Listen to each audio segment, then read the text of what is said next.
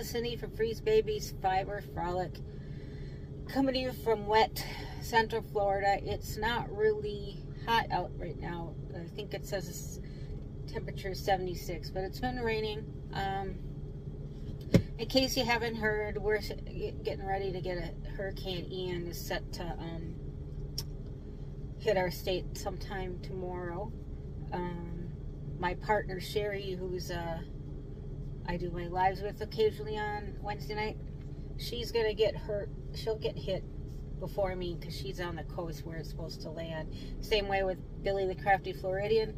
She's also on that side of the state. I'm kind of right smack dab in the middle of the state. But I'm sure we're gonna get something. Doesn't look good. Matter of fact, it kind of reminds me of Charlie.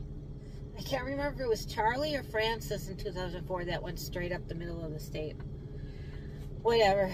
I'd only been living here about 4 years at the time, and that was my first experience with hurricanes.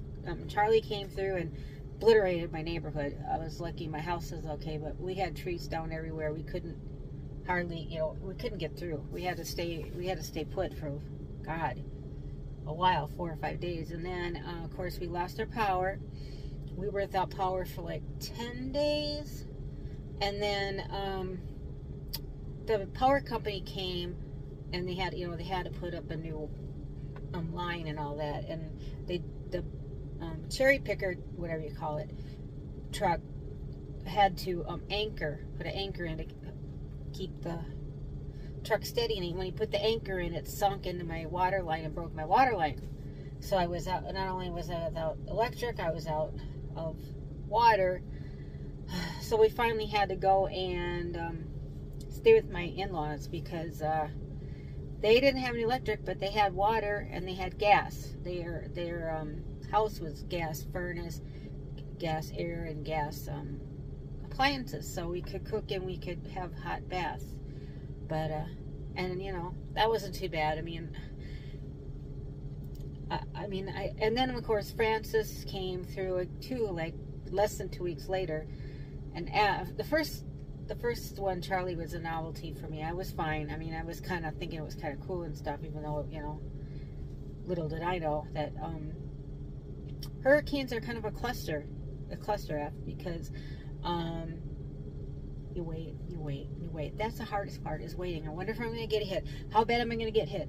And for a person like me who suffers from anxiety, general anxiety disorder, and some other things, it ain't good. So I'm taking extra drugs to keep me calm. But yeah, I don't know. They keep changing the path. So we're going to get something, whether it's just a lot of rain. There's a possibility of tornado. There always is a possibility of tornadoes here. But so far, yeah, it's been raining, not real hard and not all the time. But I'm sure it's going to start picking up. But I'll try and update when I can. I hope you guys are staying safe if you're going through the same thing. I know I have friends up in Nova Scotia that are still recovering from Fiona. Ugh.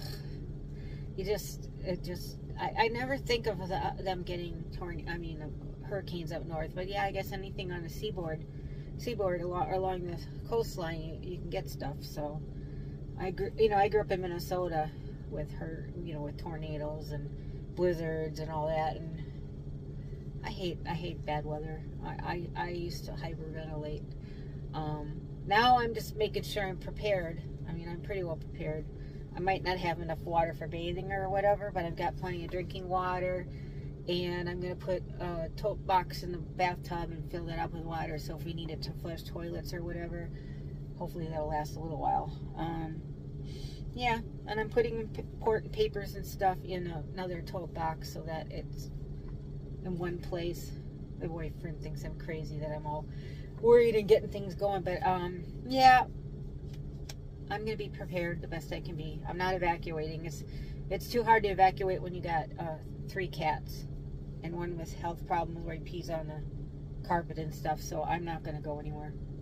Anyways, I love you guys, and I will try and keep you posted, and I gotta get some knitting and crocheting done. It'll help me. I'll All right. I will love you guys. I'm going to probably make another video after this one anyways. All right. Take care. Love you.